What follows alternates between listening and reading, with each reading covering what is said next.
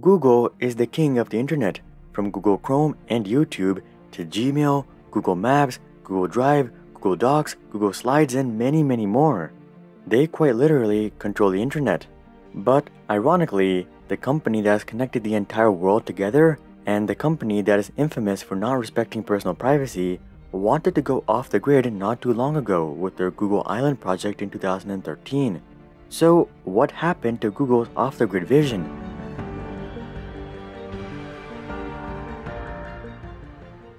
Well, starting off, the idea to take Google's operations behind closed doors, of course, came from one of Google's founders, Larry Page. You see, Larry Page and Sergey Brin, the founders of Google, never really wanted to run a company per se. They were drawn to the internet because of the opportunity it provided to invent and innovate. From constructing clever financing mechanisms to offer more email storage than any of the competition, to funding a large-scale video sharing platform, Google has always been more keen on revolutionizing the internet than making money. In fact, most of Google's businesses are in the red a little or a lot, as virtually all of their services are offered for free with little means to subsidize the cost. For instance, with YouTube, as of May 2019, 500 hours of content was uploaded every single minute.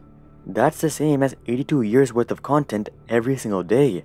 I think it's clear why even with all of those pesky ads, Google has had a tough time making YouTube profitable.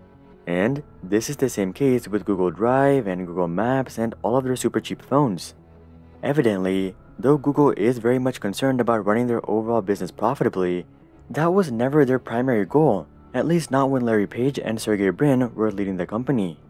When they were in control, many observers described Google to be run more like a research institution as opposed to a tech company. And that's exactly what they wanted. This was especially true with Google's X Laboratory, or their Moonshot Factory. The Google X Lab is where the craziest ideas like the Google Car Project and Google Glass were born. And though this was originally just a small part of the company dedicated to passion projects, as Google started to become a more stable and dominant player in the early 2010s, Larry Page wanted more of the company to participate in a vision he called the Google Island. He projected this vision in one of his last public speaking events in May of 2013 before he stepped down as CEO. Ideally, the vision entailed taking Google private and moving it to a remote island, though neither of these were really required to make the vision a reality. What Larry Page really wanted for Google was freedom from regulation, corporate interests, and most importantly, shareholders. Larry Page felt that our population was and still is way too negative, and that this is especially true with the tech community. Thus, Google Island would not only give the company more freedom, but also all of its employees. Evidently, taking Google private and moving it to an island would fulfill all of these ambitions. But Google Island is more of a metaphor as opposed to the actual game plan. Larry really just wanted Google to be able to experiment without having to be accountable. But as you can see, this never came to fruition. So what happened? Well, first of all, Google was already a massive corporation, and taking such a large company private is nearly impossible. Today, 300 million shares of the total 673 million shares outstanding are float shares. In other words, these are the shares that aren't held by insiders and institutions who are never going to sell. Right now, the float percentage is 44.4%.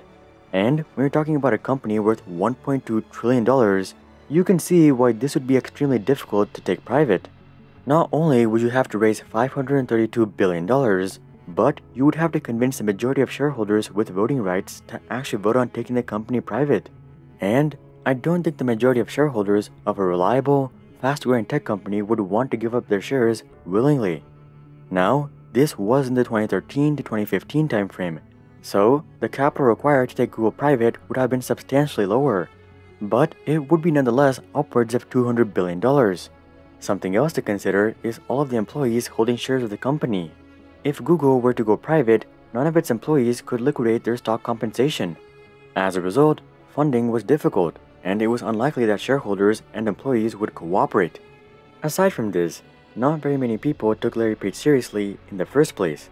The vast majority of articles that covered the topic made fun of the idea, suggesting that it was ridiculous and very unrealistic. On top of this, many articles detailed that the idea was simply more proof of the gaping distance between regular people and mega-billionaires. While many people were struggling to get by, Larry Page was over here talking about a Google utopia. Thus, Larry's vision was often just written off as billionaire delusion. And that brings us into the other major shortfall of the plan, which is that Larry's previous quote-unquote delusional ideas hadn't really done much. Aside from the internet and tech space, there's very little, if any, projects from Google that have really taken off. Google started the Google car project way back in 2009, but today, Tesla is objectively much further ahead in the autonomy race, despite starting 6 years later. At least, that has made significant progress. There are several Google X lab projects that were completely abandoned, like their jetpack and space elevator projects. This is to be expected as these are moonshot ideas. And it's not that big of a deal as the Google empire can easily compensate for the losses on such projects. But that requires that Google's core business is strong and growing. And there was fear that pursuing the Google Island project would hurt Google's core business. Considering the significant opposition to the idea, it's no wonder why the idea didn't gain much momentum. But that doesn't mean that Larry Page would give up on the idea. Soon after proposing the idea of Google Island, Google would invest into a moonshot company named Calico, which is focused on extending human life. Since then, we haven't heard very much about the company's progress in actually extending human life. But they are still around, and I hope that they are making progress, as this is quite an important endeavor. Anyways, going back to Larry Page, though he was unsuccessful making the entire company into an island, between 2013 and 2015, Larry Page would get Google to invest in many companies like Calico, which he believed aligned with his long-term vision.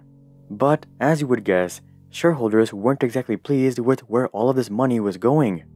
In 2013, during an earnings call, a stock analyst would question the significant amounts of money Google was chucking at far-off research projects that had a high likelihood of never generating any revenue. Larry Page would reply that the analyst was thinking too short-term, and that he should be asking Larry to spend even more on such projects. After this encounter, Larry Page would never join an earnings call again. By 2015, however, I think Larry Page had a realization. It was pretty clear that he couldn't make Google an island, but he could make himself an island. After all, he had tens of billions of dollars, and he could easily fund all of the ideas he envisioned himself. Consequently, in 2015, Larry Page would step down as CEO of Google and hand over the reins to Sundar Pichai. He would continue to oversee the company as he made himself the CEO of a holding company named Alphabet, but he would step away from this as well near the end of 2019. After that, we basically never heard from him again. He does still attend important Google meetings here and there, but he has completely stepped away from the public relations of Google. In the meantime, he has turned to funding a variety of passion projects privately, like he wanted Google to do. For instance, he has been funding a couple of flying car companies including Opener and Kitty Hawk. Larry Page has also poured tens of millions into Tesla over the years, dating as far back as 2006. He has been a huge supporter of clean energy, and specifically Elon Musk's work in the area. In fact, Larry Page has claimed in the past that he would rather give all of his money to Elon Musk than charity, as he thinks his money would have a bigger impact with Elon. Meanwhile, the outlook at Google isn't looking nearly as bright. Don't get me wrong here, their stock price has grown several-fold since Larry left, and they're more profitable than ever before. But it seems like the inventive spirit of Google is starting to fade away. Employees are beginning to suggest that Google's open culture may be closing, and just last year, Google dropped out of the top 10 places to work after dominating the list for years. Though Larry and Sergey's departure hasn't affected the bottom line, it does seem to have subdued the culture of Google. At the end of the day, Larry Page dreamed of taking Google off the grid, as he thought that this would be the most effective way to invent and innovate. However, strong backlash from shareholders and the media, as well as financial restrictions, prevented this dream from evolving into reality. Despite this, Larry Page did try his best to refocus Google targets before stepping down by investing into various companies that he thought were important. Today, though he was unsuccessful at transforming Google, he himself has become the so-called Google Island, as he sits back off the grid just investing in whatever he thinks is right.